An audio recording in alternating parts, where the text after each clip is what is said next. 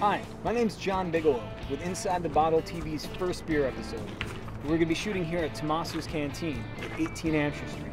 Today we're going to be trying some of Maine's fine craft beer, having a good time, and just seeing what all's going on.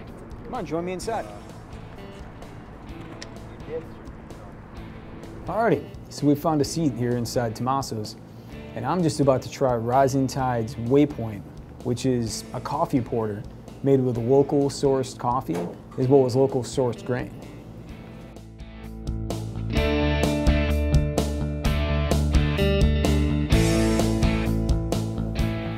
Alrighty.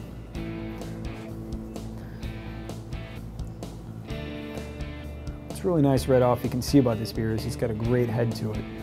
With, what the old saying used to be, you could fold a quarter on a head like this.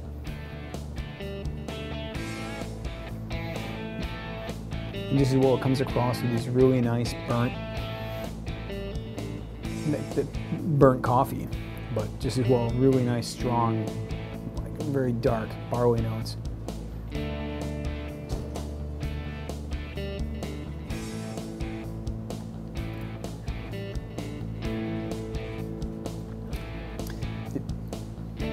The touch of sweetness to the end, almost a caramel to it, but the coffee's very standard all the way through.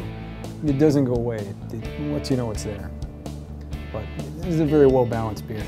It's almost just a tinge of hop to it, but it's very more so in the background.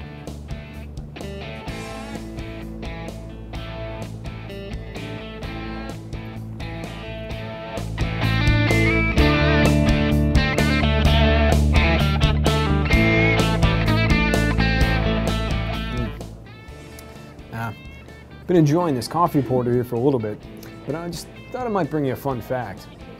Portland's endowed with a great history of beer, and unfortunately the other side of it, Prohibition, where was once Mayor Neil Dow actually started what you call the rum riots of 1855, where he actually ended up calling out the city militia on a number of people and where they opened fire. Luckily not many fatalities, but beer's been wonderful so far, but I think it's time to move on to something else here.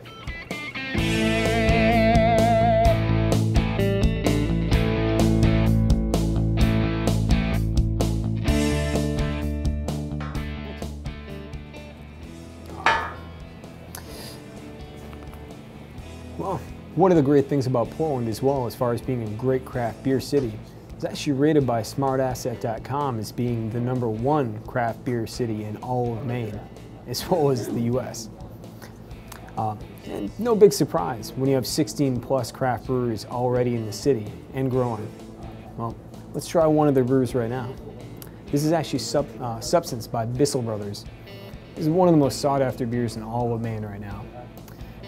They actually underwent a little bit of a change about 7-8 months ago where they changed the yeast up. There's been some bit of controversy over it, but it's still a fine beer. One to be sought after for sure.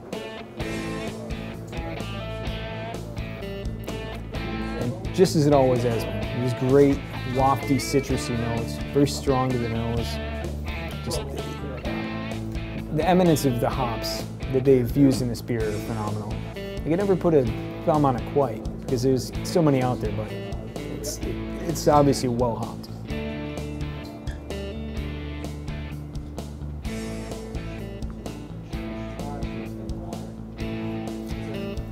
I think one of the greatest things about this beer, and one of the things that it does so well for an IPA, and one of the great traits of a real good IPA is the finish. People always talk about the finish. This beer has that great finish. It's nice bitter, but it's not an overly harsh bitter. It's nice, it's very smooth.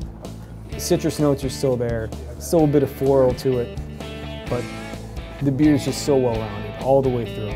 From the first sip, the way it sits on your palate, and all the way through to the end of the finish. Phenomenal beer.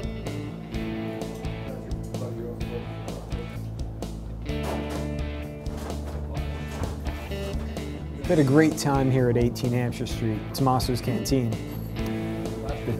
The staff's been phenomenal. The beer has been amazing. But it's time to go. And just like all good things, they have to come to an end. But make sure to check us out at Inside the Bottle TV and the beer episodes next time for number 2. And until then, drink good beer.